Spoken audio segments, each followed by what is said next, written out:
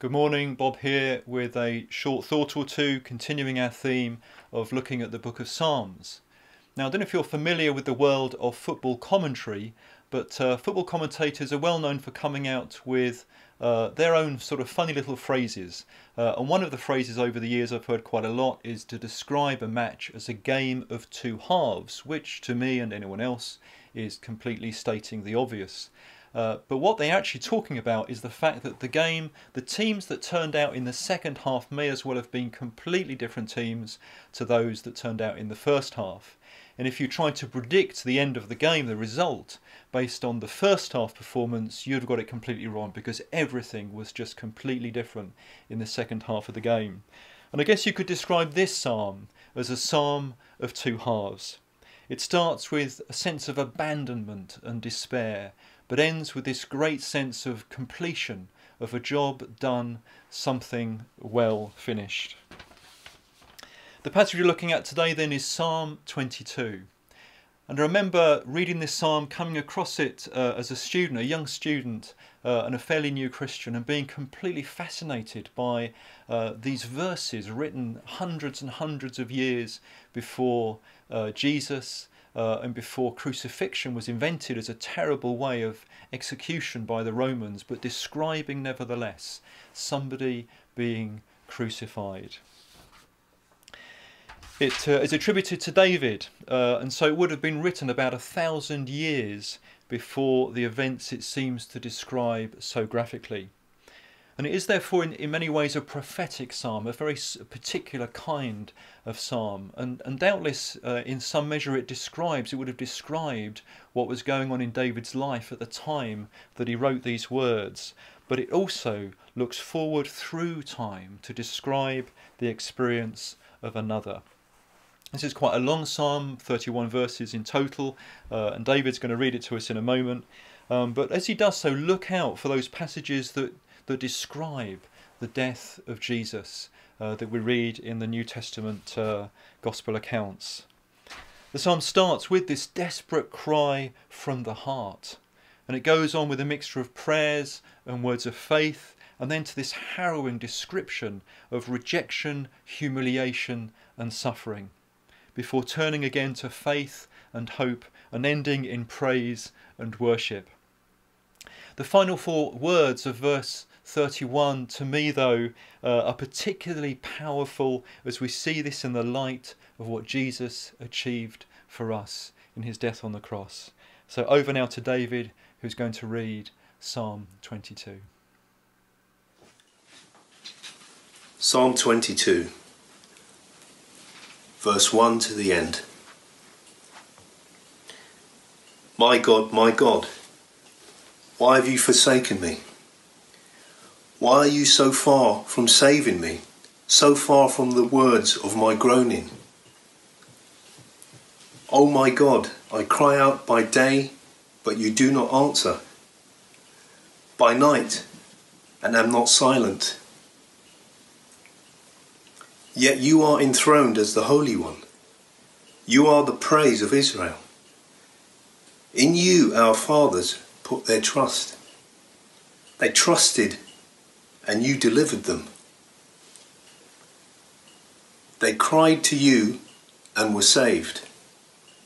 In you they trusted and were not disappointed. But I am a worm and not a man, scorned by men and despised by the people. All who see me mock me. They hurl insults, shaking their heads. He trusts in the Lord. Let the Lord rescue him. Let him deliver him, since he delights in him. Yet you brought me out of the womb. You made me trust you. Trust in you, even at my mother's breast. From birth I was cast upon you. From my mother's womb you have been my God. Do not be far from me, for trouble is near, and there is no one to help.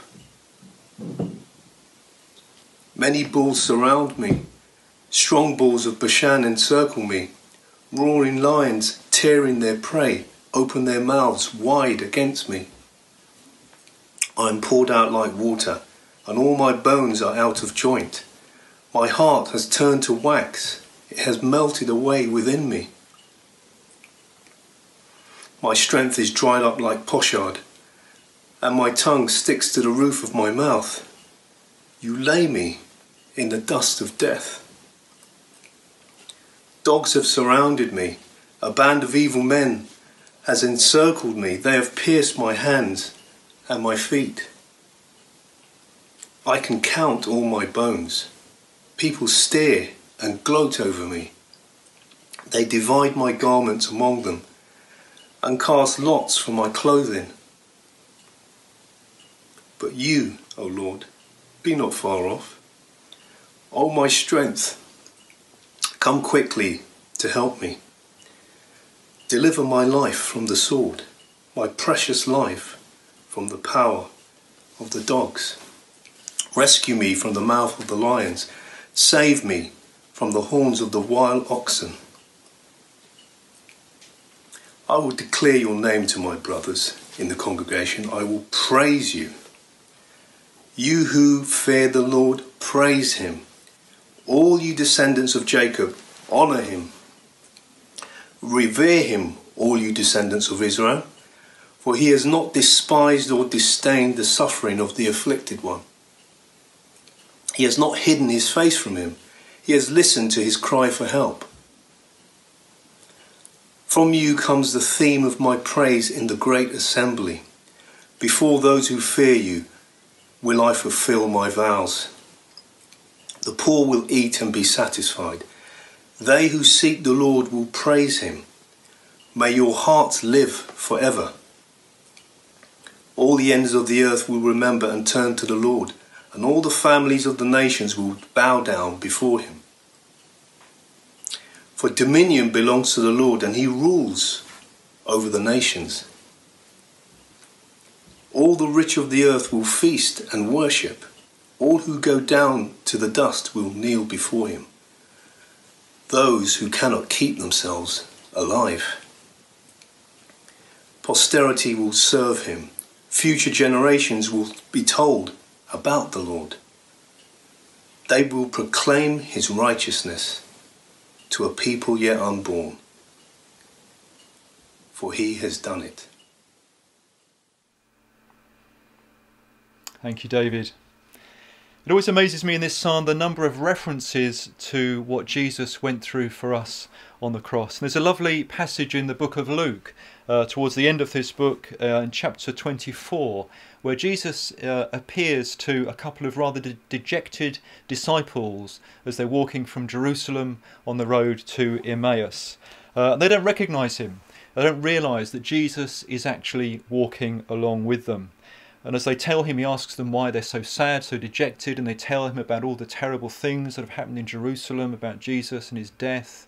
And then these rumours of resurrection, but clearly, as far as they were concerned, it was just people hoping that it wasn't all over. And Jesus gently rebukes them. And as they walk along in Luke 24:27, it tells us this: and beginning with Moses and all the prophets, he explained to them what was said in all the scriptures concerning himself. And I wonder if in all those many Old Testament passages, Jesus might have included this psalm, Psalm 22, as part of his description of what he would have had to go through to complete the task that was given to him. As we go to this psalm, the first verse immediately takes us to Matthew 27 and verse 46, where Jesus, hanging on the cross, it says, cried out in a loud voice, Eli, Eli, lema sabachthani, which means, my God, why have you forsaken me? Then David's reference to being scorned by everyone, despised by the people, all who see me mock me, takes us to Luke 22 verse 63, where the men who were guarding Jesus began mocking him and beating him. And then again in Luke 23 and verse 11, we read that Herod and his soldiers ridiculed and mocked him. David writes then about those shaking their heads and mocking his trust in the Lord to deliver him. And then we read in Matthew 27 verses 42 and 43 the mocking of the crowds. He saved others but can't save himself. He trusts in God. Let God rescue him now if he wants him. And David talks of his mouth being dried up like a potsherd, like a dry piece of baked clay. And it reminds us of Jesus crying out on the cross in John 19 verse 18, I am thirsty. And then we really get the message in verse 16 of Psalm 22, when David writes, they pierce my hands and my feet. This isn't about David now. This is about Jesus nailed to a cross. John 19 verse 18, there they crucified him. But there's more. It goes on. They divide my clothes among them and cast lots for my garments. Did this really happen to David? There's no record of any such event happening in the Bible, in the accounts of his life in the Bible. Of course, it may have happened in something that wasn't documented, but it isn't there for us to read about in his life. But it certainly happened to Jesus. Luke 23, verse 34, the second half of verse 34, and they divided up my clothes by casting lots. And then the psalm turns to praise and worship and ends with this amazing statement at the end, those wonderful 4 words at the end of verse 31. He has done it. And so we read in John 19 and verse 30, when he had received the drink, Jesus said, it is finished. With that, he bowed his head and gave up his spirit. He has done it. This is the psalm of Easter, the psalm of the cross and the resurrection. It is a psalm of despair and desperation, prayer and supplication, and praise and adoration. This is a psalm of 2 stories interwoven. The story of David, a low point in his life. We don't know at what point in his life he would have written this psalm. I guess there are some incidents that we read about in the Bible, the account of his life, that were low. They were really low points. But whether any of them were low enough for him to be writing what he writes in this psalm, who can say? But overlaying this is the image of one who would follow David generations later. One who will be born to a descendant of David about 1,000 years after he lived. This was one whose suffering would change the destiny of humankind. As David suffers this great sense of despair and abandonment in whatever he's going through, overlain upon his story is the story of another who would be truly abandoned by God, upon whom God the Father would turn his back, not because he wanted to, but because he had to. As Jesus hung upon the cross and took upon himself my sin, my wrongness, my rebellion, my poor, stupid, short-sighted, selfish attitudes and decisions, the Father could no longer look upon him, could no longer look upon his Son. The Spirit, the Holy Spirit, could no longer comfort him or support him. He was forsaken, abandoned by the one whom he had been part of since the beginning of time. And we see such despair in Jesus on the cross, not just the agony of his back torn apart by the lashes he'd received only hours before, his head bruised and blooded by the crown of thorns pressed upon it, and the beatings he'd sustained at the hands of the soldiers, but then his body stretched out, nailed onto a cross, lifted up and dropped into the ground. His hands and his feet pierced.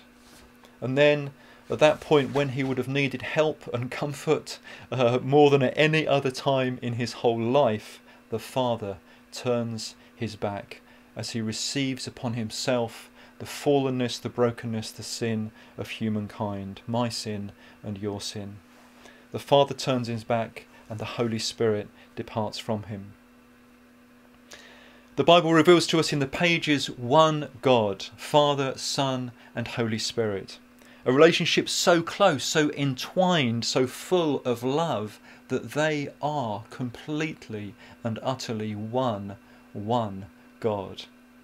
But as Jesus takes our fallenness, our brokenness upon himself on the cross, as he dies in our place, the Trinity, Father, Son and Holy Spirit, is broken, separated. The unthinkable happens, the inconceivable.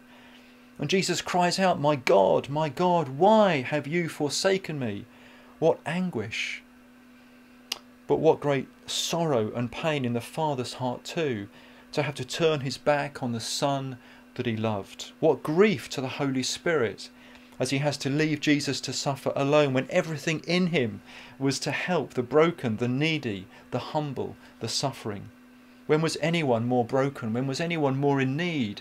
When was anyone more humiliated and in greater suffering than Jesus the Son upon the cross?